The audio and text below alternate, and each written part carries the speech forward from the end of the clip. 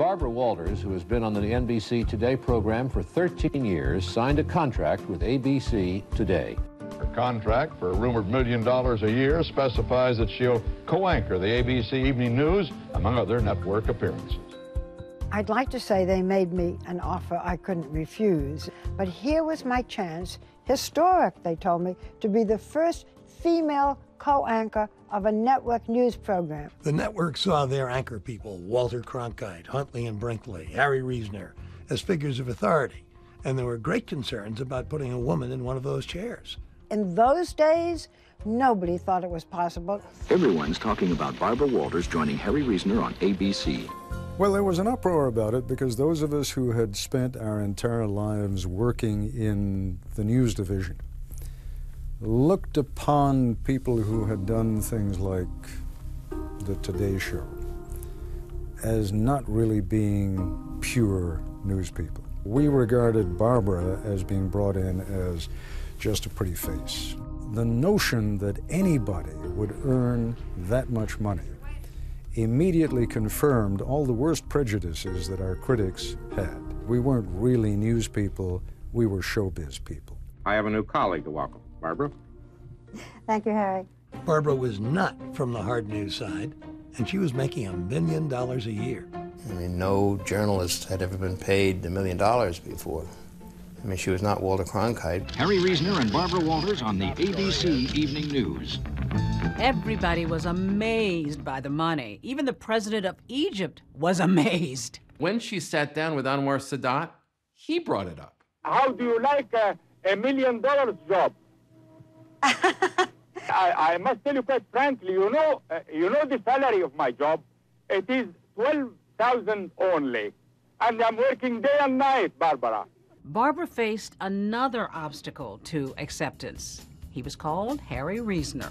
Harry was, by his own admission, a male chauvinist. He once said to me, "You hired too many women in this newsroom." You know more than I would, Barbara. I was afraid you'd say that. That's tonight's news. Harry Reasoner did not want a partner. If he was going to have a partner, he certainly didn't want me. He didn't want someone without that, quote, hard news background, and he certainly didn't want a woman. I had a little trouble in thinking of what to say to welcome you. Not to sound sexist, as in that you brighten up the place, or patronizing, as in that wasn't a bad interview, or sycophantic in his, how in the world do you do it? The decision was to welcome you as I would any respected and competent colleague of any sex, by noting that I've kept time on your stories and mine tonight. You owe me 4 minutes. The news business was a man's business. Take three. Cue Barbara. Good evening. He was insulted. He felt he was being degraded. Harry could never really accept me. Thank you very much, Barbara. Good night. The tension was palpable. I mean, you could barely be in there. It was described quite correctly as coming into a room after a married couple had a nasty argument. It became a joke. It made it into, the feud made its way into Johnny Carson's monologue. I have to shoot an arrow into Barbara Walters. Ah, you mean you're making her fall in love with Harry Reasoner? No. Harry just paid me to shoot her. Just didn't care. Stay away. Her colleagues thought she was unqualified. Harry didn't want her. The press criticized her, and the audience rejected her. I remember reading the headline in one of the papers, Barbara Walters' failure. I felt I was drowning without a life preserver. The Barbara Walters Special. The specials saved my life. Good evening, I'm Barbara Walters. The $1 million contract was not just for me to do the news, but for me to do a series of 1-hour prime-time specials. The first one had President-elect and Mrs. Jimmy Carter. When I say, Mr. President, President Carter, what's your first feeling? And Barbara Streisand and her then boyfriend. It's been 3 years. Why don't you get married? I was criticized for doing specials that had people in the news along with celebrities. You can't do both, but people like them. That first special got terrific ratings. Roone Arledge, the new president of ABC News, invented a future for her. He told her to go out in the world, bring back the big stories. She did. I interviewed Fidel Castro and spent almost a week with him. This is a Cuban patrol boat. We are honored with Fidel Castro. That interview was a really big deal. Barbara Walters became the first American to cross the Bay of Pigs since the CIA invasion of Cuba. You feel funny crossing the Bay of Pigs with an American? With friends American. With friend American. American friends, yes. Friendship relation. It's a friendly relation. When Anwar Sadat and Menachem Begin met in Israel for peace talks, Barbara got them to sit down for a joint interview. It wasn't just an act of journalism, it had an impact on the world. President Sadat, you said there might be a somewhat different position down the road. You are always like this, Barbara.